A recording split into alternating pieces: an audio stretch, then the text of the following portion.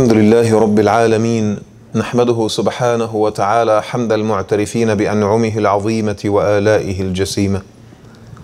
اللهم لك الحمد يا ربنا، أنت خالق السماوات والأرض ومن فيهن، ولك الحمد يا ربنا أنت قيوم السماوات والأرض ومن فيهن، ولك الحمد يا ربنا أنت الحق ووعدك حق وقرآنك حق ورسولك حق والجنة حق والنار حق. لك الحمد يا ربنا كما ينبغي لجلال وجهك وعظيم سلطانك، جل وجهك وعز جاهك، تفعل ما تشاء يا رب بقدرتك. وأشهد أن لا إله إلا الله وحده لا شريك له، وأشهد أن محمدا عبد الله ورسوله وصفيه من خلقه وحبيبه، بلغ الرسالة وأدى الأمانة ونصح الأمة وكشف الغمة وجاهد في الله حق الجهاد حتى أتاه اليقين. اللهم صل وسلم وزد وبارك على الحبيب المصطفى محمد وعلى آله وأصحابه ومن اهتدى بهديه وعمل بسنته إلى يوم الدين، وارض عنا معهم بفضلك وكرمك أرحم الراحمين. اللهم آمين. I praise Allah subhanahu wa ta'ala, endless He is in His glory, the creator of heavens and earth, the provider, the cherisher, the sustainer, the source of all good. I thank Allah subhanahu wa ta'ala for the blessings that He has granted me and my loved ones, and I ask Allah to extend those blessings and to increase them and to perpetuate them. And I ask Allah subhanahu wa ta'ala to make us deserving of His blessings. Allahumma ameen. I ask Allah subhanahu wa ta'ala to accept our good deeds, however little they might be, and to forgive our sins, however major and great they might be. I bear witness that there is no deity in this universe worthy of worship save Allah. And I bear witness that Muhammad is Allah's final prophet and messenger, the bearer of glad tidings, the role model to be followed, sallallahu alayhi wa sallam. May the peace and the blessings of Allah be upon him, his family, his companions, and all the righteous men and women that walk in their footsteps. And I ask Allah to make each and every one of us among them. Allahumma ameen. My dear brothers and sisters, I greet you with the greeting of Islam. Assalamu alaikum wa rahmatullahi wa barakatuh. A little over a year ago, I had the great opportunity and the great blessing to counsel one of the sisters over a few sessions. And that experience did really change my life in so many different ways. That sister was in her mid-30s. She was struggling with terminal illness. She had cancer. And she was grappling with the meanings of life and purpose in God and why she has to endure and stand such a severe trial and tribulation. And in the course of my counseling with this sister, and I really did my best, sometimes imams really are not equipped to work with people who have severe mental health issues because of their illness and their disease. And she was working with a psychiatrist and a psychologist and a counselor and everything, but she needed some spiritual guidance. Why is this happening to me? Why am I losing my life? In my mid-30s when I haven't achieved anything. I got married, but I don't even have children. I didn't get to enjoy things in life. Why is God doing this to me? Right? Imagine having to work with someone that is basically awaiting the impending inevitable fact that they will die soon. So I worked with her on a few sessions, and in one of the sessions she told me about pain. We spoke about pain a little bit. And I thought that when she talked about pain that she primarily meant physical pain because of her cancer.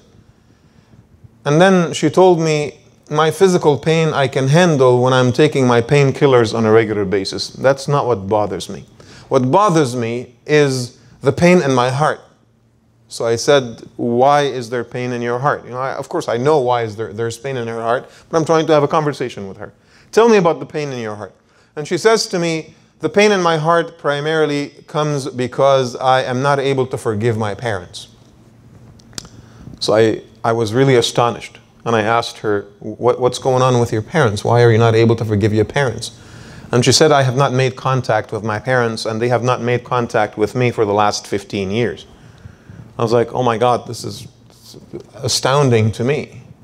Your parents live in town? And she said, yeah, they live about 15 minutes away. And I asked her, tell me the story, why is it that you're not making contact with your parents? And she said, about 20 years ago, my parents wanted me to marry someone. We arranged the marriage entirely. And initially I went along with it, but I realized that this was a really horrible person with a history of sexual abuse. That he has inflicted sexual abuse upon other people, and he was accused of it multiple times. And I said, I'm not going to live my life with someone like this. And my parents insisted that I marry him. Despite everything I presented to them, despite all the facts that I showed them, they insisted that I still marry this person. So I told her, so what did you do? She said, I eventually left the house. And my parents were so hurt and offended by that, and they said, you brought disgrace upon our family, and we will never be able to raise our heads again in the community. And over the next 5 years, she tried to connect with her parents and to get her parents to forgive her, and they would not even give her a single gesture of forgiveness. And they did not even talk to her. 5 years later, she gave up completely on trying to make contact with her parents. And that went on for 15 years. Mom and dad, who are still alive, who refrained from making contact with their own daughter because she refused to marry the man that they forced her to marry, which is against Islam anyway. Marriage has to be consensual. I always say to parents, arranged marriages where you're forcing your son or you're forcing your daughter to be in a relationship is not even halal. You know, it's like you're putting them in a zina relationship because their marriage is invalid, right? But sometimes, you know, and I've noticed this over the course of my career, sometimes cultural practices matter more to people than God, than Islam, than faith, than right and wrong, than logic. And it matters more to them than the very value of the human being. Upholding the cultural practices matters more to them than the life of their own daughter. They heard, and you know, you'll be shocked to hear this. They knew that their daughter has cancer. And you know what their response was? Their response was to contact the Muslim cemetery to make sure to tell the imam over there, if our daughter died, don't bury her there because she's not Muslim.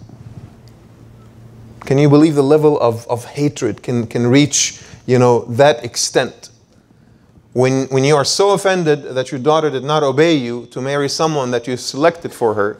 I mean, when we get married, we want and need our parents to be involved. There's absolutely no marriage in this world that would be sustainable and beautiful without the consent of our parents. Let me put it that way. The Western thing, oh, I fell in love and I'm going to marry this person against everyone's will. In the real world, it doesn't work. Because we need our parents and we need our family and we need our community and we need aunts and uncles and cousins in the lives of our children. So we work with our parents and we try to get them to consent or try to see the world through their view, right? And so the other extreme is just as bad. And we need our parents to be involved in the process of selecting a spouse. But parents should never give themselves the right to tell their children, you marry this person if I tell you. And you cannot marry that person if I tell you. It doesn't work that way. There's a process, it's a negotiation, it's a discussion, it's a conversation that may take months. But we put the effort and the time that we need to put in order to actually get it done. And then it was the month of the Hijaah of last year. So about a year from today, a little less than a year from today, a year ago. And I gave a khutbah about Dhul Hijjah. I don't even remember what I said in the khutbah. And a few days later, maybe we can go to YouTube and check. A few days later, that sister came to me with a bright face, happy attitude, still tears in her eyes, but she was very, very different. And I asked her, well, you look better today. What's going on? She said, Alhamdulillah, I finally managed to forgive my parents. And I was really astounded. And I said, Subhanallah, you know, tell me, how did it happen? What really did the trick for you? And she said, it's something that you said in the khutbah last Friday. You said in the context of the month of Dhul Hijjah and the first 10 days of Dhul Hijjah, which will start, by the way, this coming Sunday or Monday. I said in the hadith, the Prophet ﷺ says, مَا مِنْ أَيَّامٍ الْعَمَلُ الصَّالِحُ أَحَبُّ فِيهِنَّ إِلَى اللَّهِ عَزَّ وَجَلَّ مِنْ هَذِهِ الْأَيَّامِ.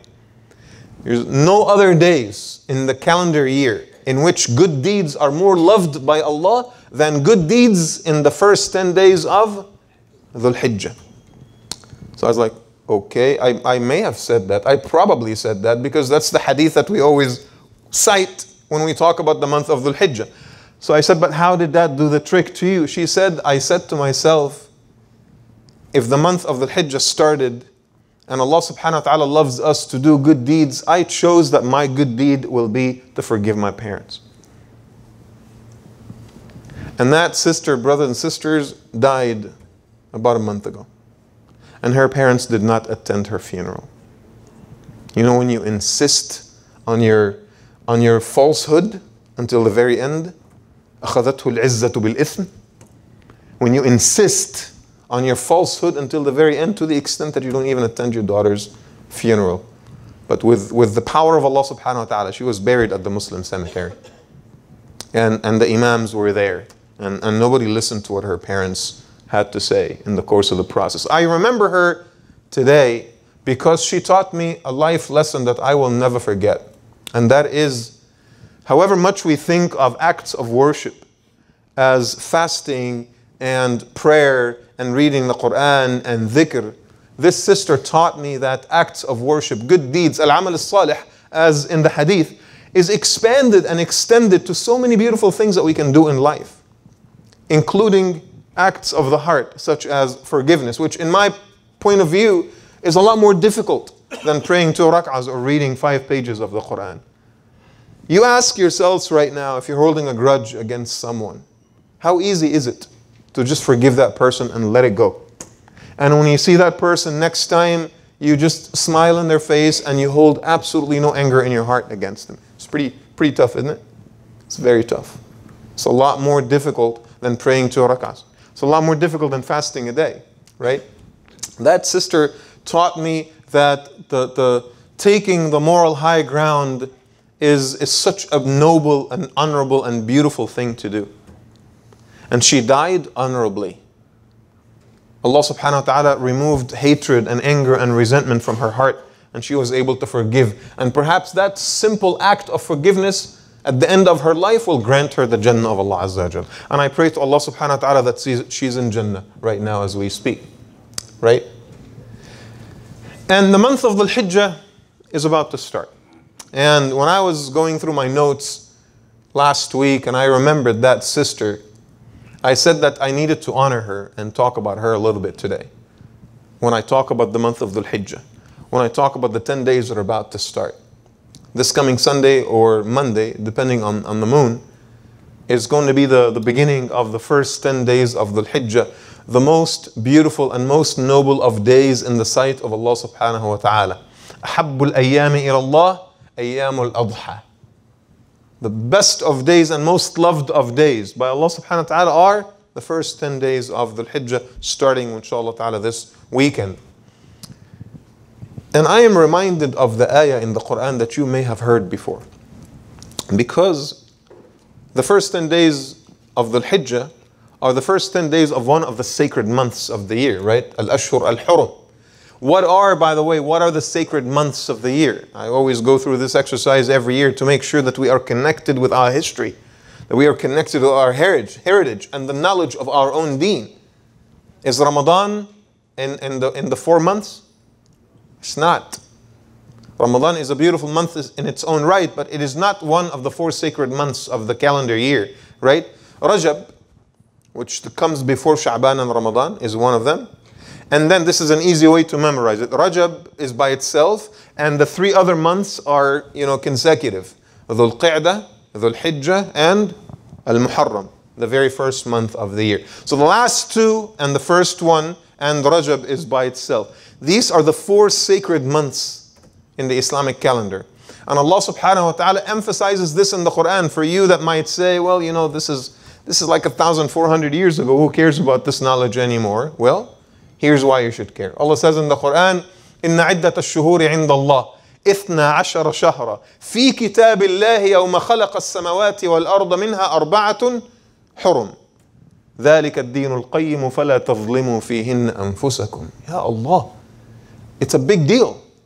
Because Allah subhanahu wa ta'ala says that the count of months in the year, in the sight of Allah, in His own book, on the day He created heavens and earth, it was assigned and decided, is going to be 12. The assignment of the 12 months of the year is something that Allah subhanahu wa ta'ala decided on when He was creating heavens and earth. And he said that 4 of them will be sacred. 4 of them shall be sacred in your eyes, meaning you need to restrict vain talk, restrict wasting your time, restrict arguing with other people, certainly restrict fighting, particularly using violence, right? Responding with profane words to attackers. All acts of aggression should be completely suppressed in those 4 months. Perhaps it'll teach you how to live like that the rest of the year.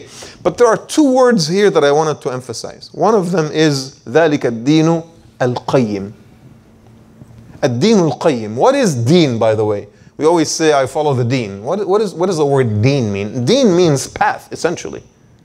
And when I say I want to follow the deen, it means I would like to follow the path of Islam. So it's a metaphor. Deen. So it says, ذَلِكَ الدِّينُ الْقَيِّمُ. Understanding the 4 sacred months. Understanding the value of Dhul Hijjah. Doing good deeds in the month of Dhul Hijjah and refraining from acts of aggression in the month of Dhul Hijjah and other sacred months. Allah says, ذَلِكَ الدِّينُ الْقَيِّمُ. This indeed is the path that will help you sustain and maintain and establish everything else in your life. See, I had to use like a very long sentence to explain only one Arabic word. One of our greatest scholars, Imam Ibn al-Qayyim. Why did they call him Imam Ibn al-Qayyim? Because his father was the custodian of a school. It was called Al-Jawziyah school. So they call him Ibn Qayyim Al-Jawziyah. He is the son of the custodian of Al-Jawziyah school. That's the meaning of Ibn al-Qayyim. So the word Qayyim means to be a custodian of something, to be the maintainer of something, to establish something and keep it, and upkeep it. So when the ayah says, ذَلِكَ الدِّينُ الْقَيِّمُ, this particular behavior of observing the sacred months, observing the month of Dhul Hijjah, observing the 10 days, being vigilant and keeping an eye out for all the beautiful seasons of Allah subhanahu wa ta'ala is what is going to sustain and maintain your life. It's what's going to establish your moral compass. It's what's going to give meaning and lend meaning and purpose to your existence. It is like that sister, may Allah subhanahu wa ta'ala accept her in the highest level of Jannah. The last few days of her life, she chose to establish a moral compass, and she made a decision accordingly, and she died in a beautiful state of forgiveness. ذَلِكَ الدِّينُ الْقَيِّمُ. So when you observe and read about and try to observe the 10 days of the Hijjah, you are basically establishing and maintaining a value in your life, a meaning and a purpose in your life, right? The other word that I wanted to comment on is فَلَا تَظْلِمُوا فِيهِنَّ أَنفُسَكُمْ. Do not commit injustice against yourselves in those days. How do we commit injustice against ourselves and how do we hurt ourselves? By not worshiping Allah properly, by not maintaining our daily prayers, by not reading the Quran, by not forgiving each other, right? By committing sins and making Allah subhanahu wa ta'ala angry, right? And how do we establish those 10 days, right? The acts of worship. Abdullah ibn Umar says that the Prophet ﷺ used to fast the 9 days. Can we fast on the 10th day, by the way? We can't. Because the 10th day is what? It's the day of Eid. The 10th day is the day of Eid al-Adha. So we cannot fast on the 10th day. And the 9th day is which day? It's the day of Arafah. I'll talk about that in a second. So fasting on the first 9 days is sunnah. Making qiyamul layl on the first 10 days is sunnah. Giving sadaqah every single day is sunnah. Reading the Quran is sunnah. Making dhikr is sunnah. But holding your mother's hands and kissing her is also sunnah in those days. Acts of kindness, right? Obeying your parents on those days is sunnah. Being involved in the chores of the house for the young people around here is sunnah. Taking all the old clothes that have been sitting in the closet for so long and donating them to the homeless is going to be a beautiful act of worship. Amal salih in the first 10 days of Dhul Hijjah. So don't waste your time in those days and get engaged in useless conversations and vain talk and watching a lot of TV and wasting time, on video games and stuff like that. And social media, all of us are glued to our phones every minute of the day. This is how we hurt ourselves in the days of the sacred months. فَلَا تَظْلِمُوا فِيهِنَّ أَنفُسَكُمْ. Allah subhanahu wa ta'ala warns you. Because I give you a gift and you squander the gift, that makes Allah so angry. I give you a chance to be forgiven and you cast it aside. That makes Allah subhanahu wa ta'ala so angry. And speaking of Arafah, I mentioned it a couple of minutes ago. Arafah is such a powerful day. In fact, it's the most powerful day of the year. So you have the last 10 days of Ramadan, and then you have the last 10 days of Dhul Hijjah, right? Which days are better, the last 10 days of Ramadan or the 10 days of Dhul Hijjah? But the consensus of the scholars and the Sahaba is that the first 10 days of Dhul Hijjah are the best 10 days of the year. But what about the nights? What are the best 10 nights of the year? Those are the last 10 nights of Ramadan. Everyone knows that. What is the most important night in the last 10 nights of Ramadan? Laylatul Qadr. Everyone knows that. And what is the most important day in the first 10 days of Dhul Hijjah? The day of Arafah, right? Do we know when Laylatul Qadr exactly is? We don't. It's kind of obscure. But do we know when the day of Arafah is? Yes, we know exactly that it's the 9th day. And that's why the scholars used to say, فَأَمَّا يَوْمُ عَرَفَةَ فَإِنَّمَا هُوَ مُعَيَّن. The day of Arafah has been assigned by Allah subhanahu wa ta'ala for your benefit, so that there's absolutely no confusion. وَأَمَّا لَيْلَةُ الْقَدْرِ فَهِيَ غَيْرُ مُعَيَّنَةٍ. The night of power, the Laylatul Qadr, has not been assigned. We don't know exactly which night it is. We can only guess. That's the power of the day of Arafah. And the Prophet says, sallallahu alayhi wa sallam, صِيَامُ عَرَفَةٍ يُكَفِّرُ سَنَةً مَاضِيَةً وَسَنَةً بَاقِيَةً. Sallallahu ala Muhammad. Fasting on the day of Arafah is a forgiveness to the previous year and a forgiveness to the upcoming year. Ya Allah. How is that? How is that? And see, here's the thing. The Prophet ﷺ in other ahadith, he would say, oh, you know, fasting on this day is a great forgiveness. مَجْتُنِبَتِ الْكَبَائِرِ, except for major sins. But here, he didn't say that. He said, it will forgive all the sins in the previous year and the following year, and he didn't say a word, which means that it includes minor and major sins. What a season. What an open gate for forgiveness. So wallahi, brothers and sisters, if you have committed a major sin, if you have committed zina, may Allah subhanahu wa ta'ala protect you. If you've done something really horrible, and you come to Allah subhanahu wa ta'ala on the day of Arafah, and you fast on that day with sincerity, and you ask Allah for forgiveness, and you repent, all of it is wiped out. And someone might say, well, isn't that like Allah being way too lenient? And people might actually take advantage of that and exploit it and commit all kinds of sins and then just come fast on the day of Arafah and all is ready and all is good and all is forgiven? And the scholars said, no. Because it is only decent human beings that will take the gift of Allah subhanahu wa ta'ala and would want to reciprocate. And if you are an indecent human being, you will not take advantage of it in the first place. You will likely just squander it and cast it aside. Even if we tell you there is a day on which, you know, if you fast, all of your sins will be forgiven. If you're an indecent human being, you still won't take advantage of that opportunity. Because you cannot just become decent on that day and indecent the rest of the year. And for the rest of us who are given the gift by Allah subhanahu wa ta'ala, remember what Allah says in the Quran. هَلْ جَزَاءُ الْإِحْسَانِ إِلَّا الْإِحْسَانِ. Is there a better response for good than good? Allah subhanahu wa ta'ala does good to you. You do something else unto Allah subhanahu wa ta'ala less than good. That would be completely dishonorable.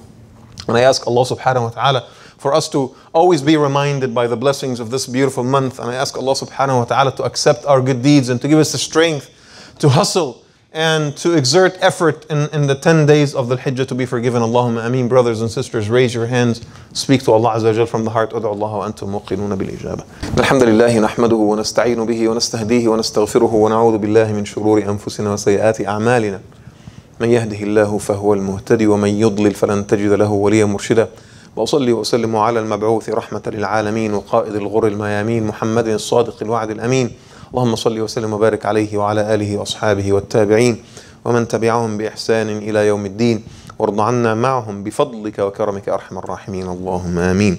My dear brothers and sisters, as I said earlier, the month of the Hijjah is going to start inshallah in either a day or two. So it'll be either this Sunday or Monday. Inshallah, we're going to be announcing that very soon.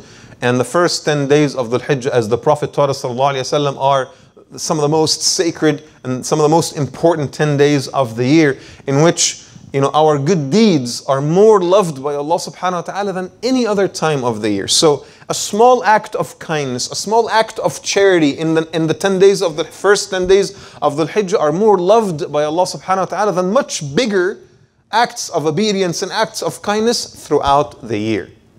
And I said that this is a season of new beginnings. And who wouldn't want a new beginning?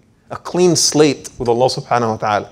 You fast, and I'm not going to say fast, all 9 days, even though many of the companions used to fast them. It is actually reported that the Prophet ﷺ used to fast the 9 days. You don't even have to do that. Fast maybe 2 or 3 days, and then fast on the day of Arafah with the intention of the previous year is forgiven, and inshallah ta'ala the upcoming year is forgiven as well. And speaking of new beginnings, I am also aware that this week and next week, inshallah ta'ala, many of the students in our community are going to be going back to school, right? Some are already back in their schools, but many inshallah will be going back to school while the first 10 days have already started. And I'm like, this is such a beautiful coincidence. It's such a beautiful opportunity. All the young people here, middle schoolers, high schoolers, college students, they're going back to school. Wallahi, it's such a beautiful opportunity and a beautiful coincidence that in the days of new beginnings, Allah subhanahu wa ta'ala is giving you a chance to a new beginning. You are basically starting school, which also gives you a chance to a new beginning. If your grades were not doing great, this is the time to improve them and say, inshallah ta'ala, this year, mostly A's, maybe some B's, but inshallah ta'ala, mostly A's, and I need to really focus. And I know many of the students would say, well, school is not just about academics, it's about a lot more than that. And I say, fine. Yeah, you're absolutely right. School is about socializing, is about making friends, is about life skills. I get that. But make good choices. When you're starting school, make good choices. Socialize, but socialize with the right people. Make friends, but make good friends that will have an impact on you and will make you a better person.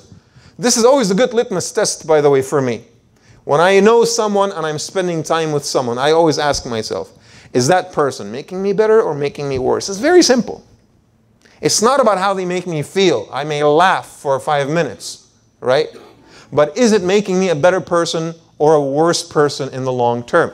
That's a very simple and easy test, right?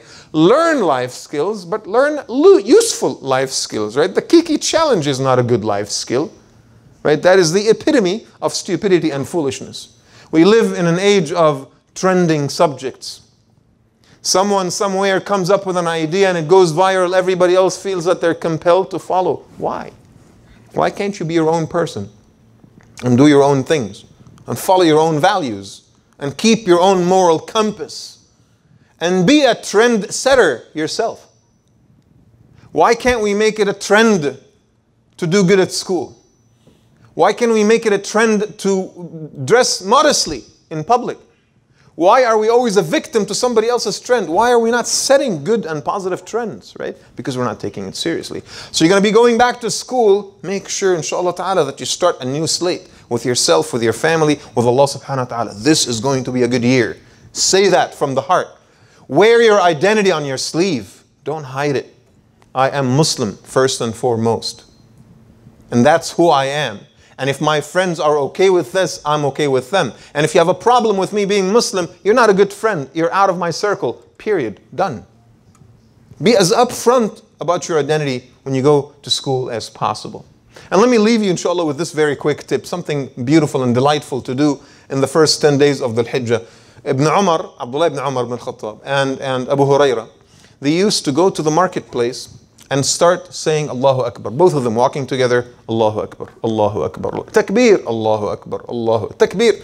So everyone is like, what is wrong with these guys? You guys okay? So they would say, Takbir. So people will be like, Allahu Akbar. Because they're shy, if Ibn Umar says Takbir, you have to say Allahu Akbar. So gradually people at the city center, the marketplace, they started, every time they see Abu Hurairah and they see Abdullah ibn Umar, when it's the season of the Hijjah, they start Allahu Akbar, we know. So they asked him, why do we say Allahu Akbar on these days? He says, because these are the days to say Allahu Akbar. وَلِيُكَبِّرُ اللَّهَ عَلَى مَا هَدَاهُمْ. Say Allahu Akbar on these days. So if you're driving your car, the best dhikr to make these days is Allahu Akbar. God is great. Allahu Akbar. Constantly. And the scholars taught us, at-takbir al-muqayyad wa at-takbir ghayr al-muqayyad and all these things in the fiqh that you may have heard of. So there's forms of takbir that you can just recite and say anytime. The first 10 days, say Allahu Akbar anytime, anywhere. But then, and here's a beautiful sunnah, at-takbir al-muqayyad.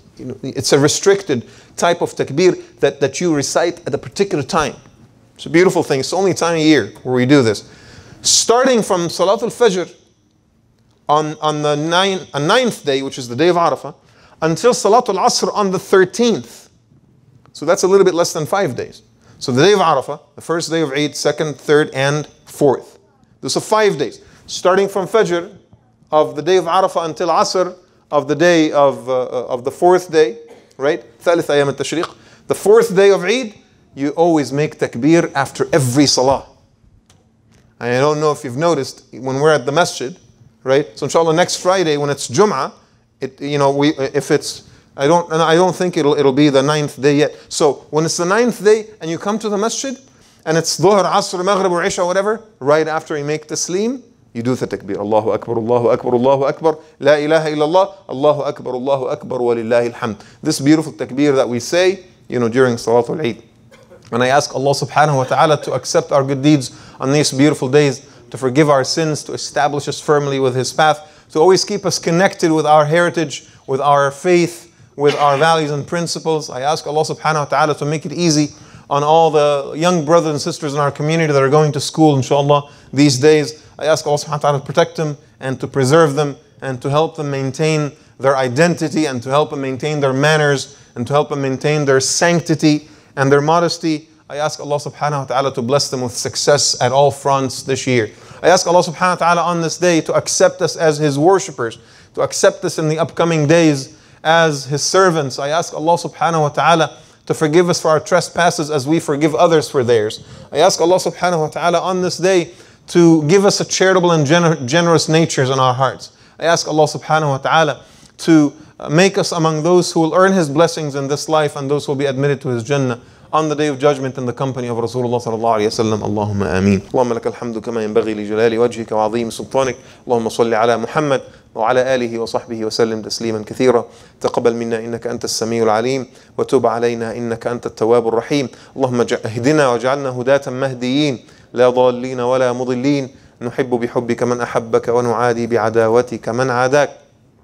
تقبل منا طاعاتنا وتقبل منا صالح أعمالنا في عشر ذي الحجة يا رب العالمين.